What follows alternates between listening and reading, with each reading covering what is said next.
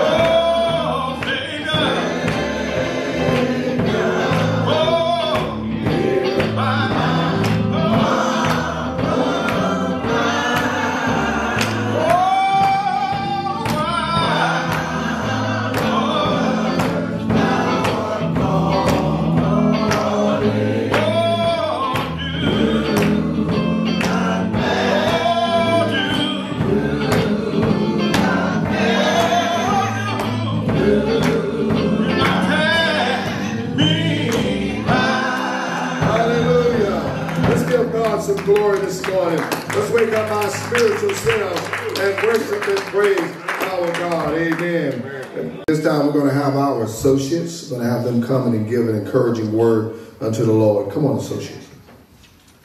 Amen. I'm going to still with, oh Lord, I just want to thank you. All right. Hallelujah. It's a new day. It's a new day. And a new season. Yeah. And we should be changing. Yeah, that's right. Glory to God. Amen. Woo, Jesus. I missed it, Pastor. Ephesians 3:20.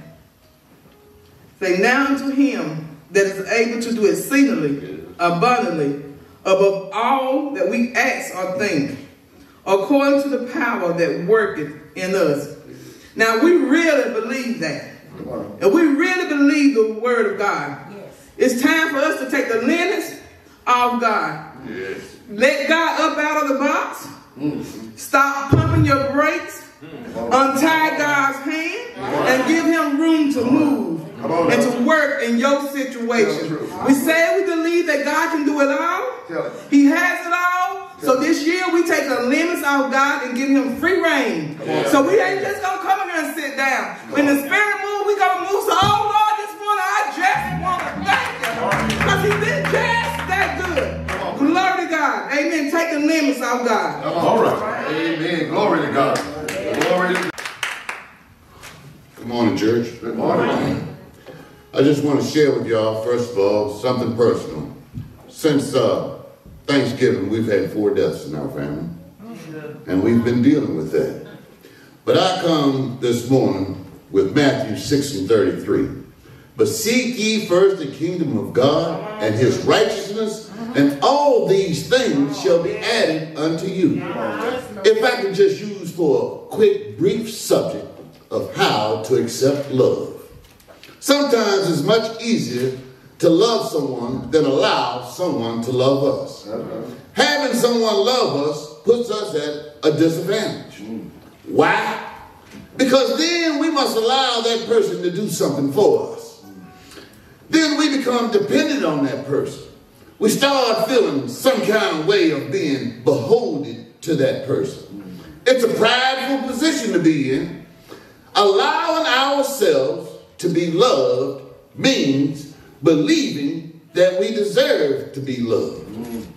But what is most essential here is that we allow God to love us.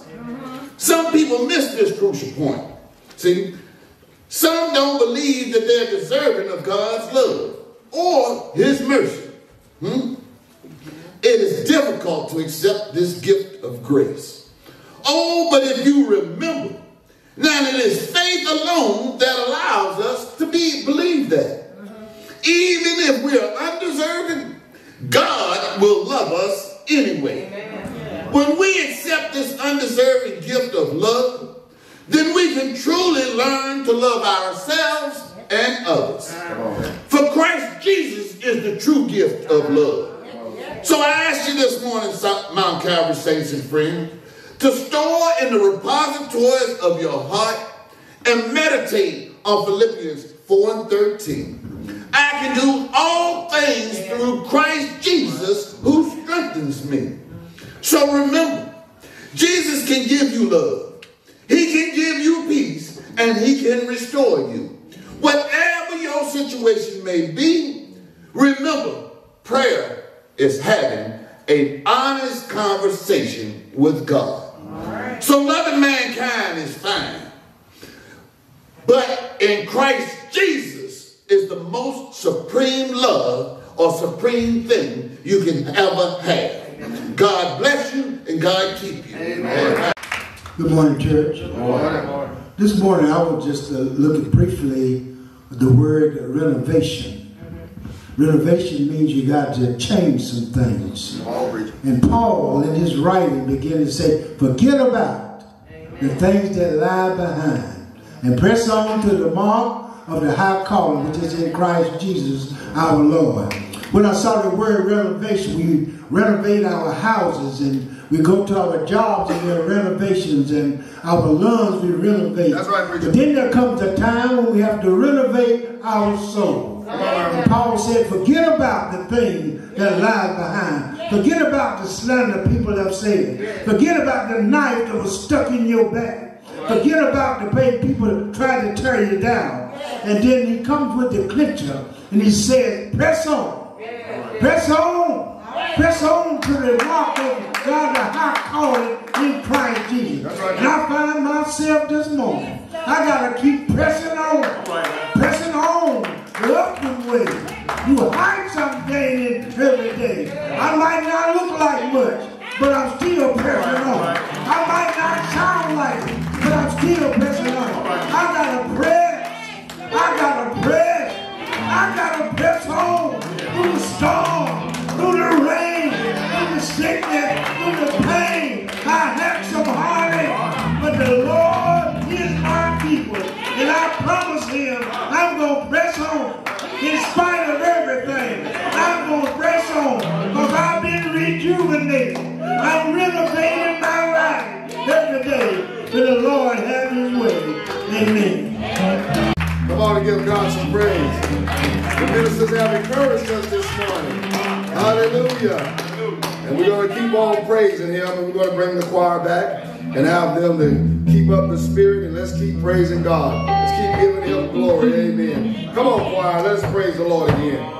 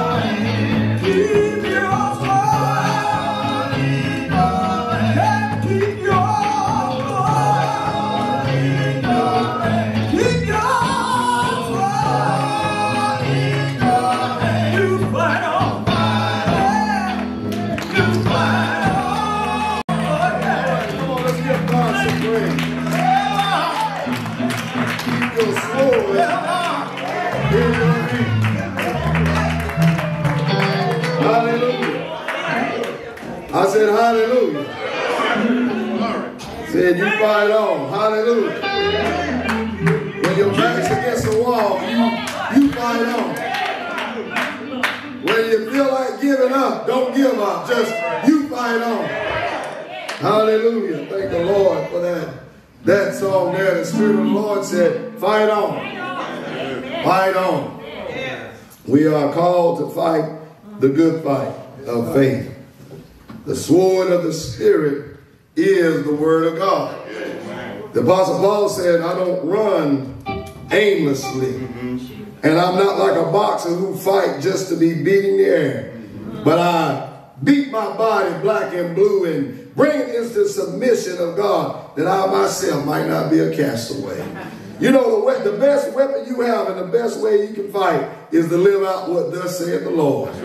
Because when your life line up with the Word of God, can't no devil in hell stop you from accomplishing what God called you to do. Amen. So you got to fight on. But the way we fight is to line ourselves up with the Word of God. Amen. Because the Word of God is the sword of the Spirit. Amen. So I thank God for that selection. I thank God for all of you. Thank God just for life, health, and strength. The ability to continue on in this vessel of clay. Amen. We know that the glory of God resides in this vessel. We are nothing but dust and dirt. But yet God has chosen us to store His presence in our heart. Yes, yes. And so therefore we are grateful and thankful to be carriers of the Word of God, that we might be able to help somebody find their way. But I do thank Him this morning for all of His glory and everything that He has done. Let us move our attention to the book of Mark. The book of Mark, the 9th chapter, 14th verse through the 26th verse. It seems that the Spirit of God has already preached a sermon through the songs, through the encouraging words of the ministers. So all I'm left to do is just give the outline. But I thank God that He is the preacher anyway. Amen. So in the 14th verse, the 9th chapter of Mark, it reads as follows. When they came to the disciples, they saw a large crowd around them and scribes disputing with them. All of a sudden, when the whole crowd saw Him, they were amazed and ran to greet Him. Then He asked them, what are you arguing with them about? Out of the crowd, one man answered, Teacher, I brought my son to you. He has a spirit that makes him unable to speak. Wherever it seizes him, it throws him down. And he foams at the mouth, grinds his teeth, and is rigid. So I asked your disciples to drive it out, but they couldn't. He replied to them, you unbelieving generation, how long will I be with you? How long must I put up with you? Bring him to me. So they brought him to Jesus. When the spirit saw Jesus, it immediately convulsed the boy. He fell to the ground and rolled around, foaming at the mouth. How long has this been happening to him? Jesus asked his father. From childhood, he said, and many times it has thrown him into fire, into water to destroy him. But if you can't do anything, have compassion on us and help us. Then Jesus said to him, if you can, everything is possible to the one who believes. This is my preaching verse 24.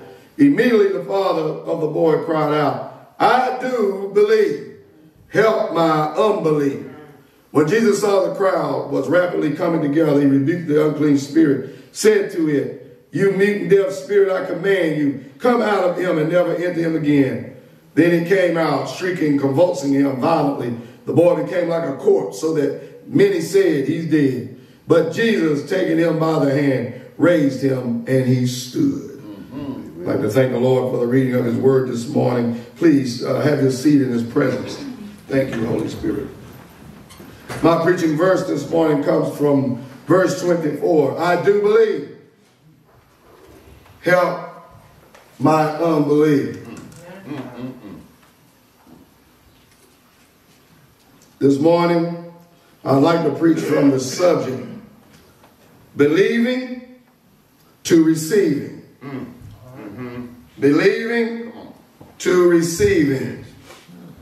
As I said, it seems that the Spirit of God has already talked around this subject of faith and believing this morning. So following his lead, I want to come with the subject, believing to receiving. We see in this text here that Mark gives us a picture of how Jesus operated, and how that whenever he was on the Mount of Transfiguration away from the people, and all that took place there, then he coming down from the mountain with his disciples. And Jesus, noticing a large crowd, as the Bible says, something's going on. Something's happening down here. Saw the crowd arguing with his disciples about something, which Jesus was later to understand what it is, or what it was. But when we look at this text from the point of view of the Father, how he got up that morning and said, I need to take this boy to get some help. He apparently, as a father, had witnessed his son all the way from growing up until the point he decided he'd do something else. His son being tormented, thrown in the fire, thrown in water, falling down, having convulsions, seizures, all kinds of things, enough to really just scare a parent. But more than that, it just wears a parent out to always have to be on guard and watch your child, to wonder what's happening with them now, where they are, what their future gonna look like. I'm sure it just wears on you after a period of time, and then over time you just start to feel helpless in a sense. And this man, like any parent, decided that I need to do something to help my child. In his mind, when he left home, he said, I need to get to Jesus. You know, if I really was preaching another subject around this, I would simply say you got to turn your children over to God. But I want to focus on believing to receiving. When he got up and he made his mind up and said, I want to take my child to Jesus to be healed, he was moving in believing. Believing that if he could just get, if I can just get this boy to church, if I could just get to Jesus, I know he'll be all right. Almost like the woman with the issue, if I could just touch, boy, if I could just get there. Come on now. If I could just get there, I know, boy, things are going to be good. It's going to be all right. But he left in believing. And he walked, I don't know how many miles. You see, the thing about believing, it's not a one-time act. That's right. It's a thing you continuously have to do over and over and over and over. Every step is a step of believing. Every step is a step of believing. Because once you stop believing, you start saying, maybe I need to just turn around. Maybe I don't need to go and see Jesus. Maybe I don't need to bother him right now. Maybe I don't need to get him to church. Maybe next Sunday. Maybe next week. Maybe but believing is moving and being fully persuaded that I got to get to the Lord. And ain't nothing going to stop me from getting there. This man, not sure how many miles he walked, but I know he was coming up to where he heard Jesus was. And all of a sudden, he got surrounded by a crowd. He stopped. And his disciples says, I need to get this boy healed. And apparently the disciples, according to the story, tried their best, but they couldn't do nothing. That's enough right there to turn you around. I took him to the deacon, and deacon couldn't help him. I took him to the pastor, and the pastor couldn't help him. Boy, sometimes we put too much faith in man. Sometimes we burn man down with what only God can do. Oh, somebody on a shot right there. I reminded him when I believe it was might have been Rachel. Give me a that child. And I remind her husband says, am I God? I can't give you something, but only God can do it. See, sometimes we put too much stress on man and forget about God. But believing carries a few components with it. Not only just asking to be healed, but also seeking out your healing. You see, most of us, we're still by the bedside asking God for a job, but yet we refuse to go down and do an interview. See, that's not believing. See, that's not believing right there. You see, belief has a component of asking God and saying, Lord, I need a job. But then seeking out wherever God might have that job for you. You know, some of us say, no, I'm not going to do that. I'll just wait. You see, you got to take what God gives you. See, when you ask God for something, you got to get up and go look for where God might have it for you to get. Believing has another component. Jesus talked about knocking. See, he talked about believing had three components: asking, seeking, and knocking. Knocking is getting out, just shaking the bush, trying to figure out where God put my blessing. See, you already believing that God got your blessing, and you're out there looking for your blessing because you know God got it somewhere. But I'll knock on every door. I'll knock on every post. I'll figure out where God got my blessing. I'm not doubting that God's got a blessing. I just know it's out there somewhere. I need to get to the blessing that God has for me. Some of you might be sick and you've been praying. Well, God's got a doctor for you out there. You just need to get to him. Now, so the man, he done went the crowd. The disciples couldn't do nothing. Finally, he comes to Jesus. Jesus, if you can, do something. If you can, heal my child. That's strange. You don't walk all the way from home. Don't walk through the rain. Done done everything, and you get up there and say, if you can. It seems like the man is doubting the power of God, but you would be wrong. Let me tell you why. You see, the second half of believing in receiving is that your faith is not complete until it is fulfilled. Come on. See, it ain't no use in believing if you never receiving.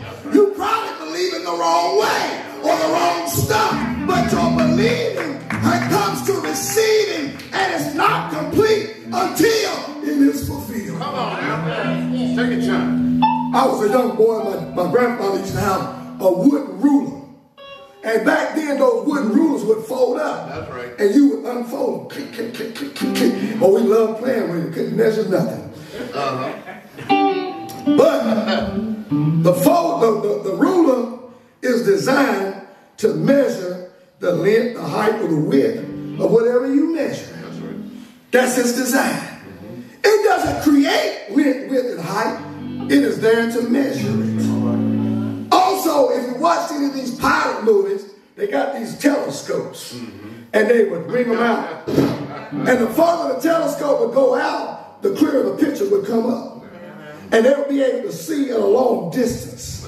The telescope didn't create the image. It only brought it into view. Help me, Holy Ghost. Help me, Holy Ghost. See, your believing doesn't create what it is to happen, but it just brings it into it just brings it into view of seeing what you believe in is about ready to happen. The man said, Lord, I believe, but I got an issue. What is that, mister? I went to the crowd, they couldn't do nothing. I went to your disciples, they couldn't do nothing. Jesus, I'm standing here. My faith has not been consummated. It's not been rewarded. I believe, but complete my belief, God. Complete what I trust in you. Complete it, God. I need my boy healed. I need my healing today. Complete my faith, God. Some of you are believing. You got to believe until you receive. Because once you receive it, you know that God is a miracle worker. You know that he's good. But you got to keep the faith. This young man, he was simply telling God, God, I got belief, but it ain't complete yet. You see, most of us know that what we're going through, we trust in God, we believe in God, but we ain't seen the manifestation yet. The book of Hebrews said the people of old died in faith, but before they died, they saw it from afar off. And when they saw it, they lined their life up with it, and they said, guess what? I'm a stranger in this place. Everybody acting that way, but I see what God is doing. You see, when you are believing and you got your telescope on the roof on, you can see what God is doing. You can see God moving. You can see God working. And in order to receive it, you got to line yourself up with it. Heaven is going to miss a bunch of folks because they ain't lined up with God. When you're lined up with God, you are going to receive what God said you're going to receive. Because you're lined up with believing. You're lined up with the mind of God. You're lined up with the way of God. When you line yourself with the word of God, every promise in the word is yes and amen. You will get what God got for you. Come on, church. Stand up and let's praise the Lord.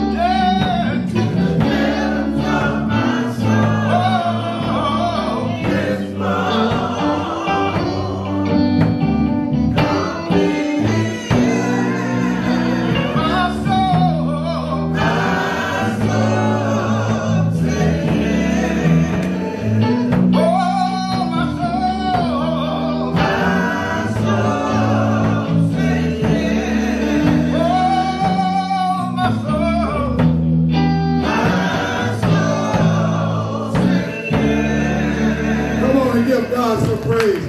Believing to receiving. Give him some praise. Hallelujah. Glory, hallelujah. My soul says yes. From the bottom of my heart. Oh, my soul. Thank you, Lord. I say yes, Lord. Thank you, Lord Jesus. Let us all pray together. Father, we're just so grateful for your love and your mercy. All that you have done, Lord. Father, by your presence we are guided. By your word, dear Lord God, we are stood in the way, in the path, oh Lord. Please, Lord, continue to guide us by your word, because the word says it is a light unto our feet. Oh, thank you, dear Lord Jesus, for all that you have done. May you continue to bless your people, bless the house of faith, bless those, Lord, that seek you on a day-to-day basis. We thank you in Jesus' name. Let the church raise its right hand to God and say, thank God, thank God, thank God. Go in peace, serve the Lord.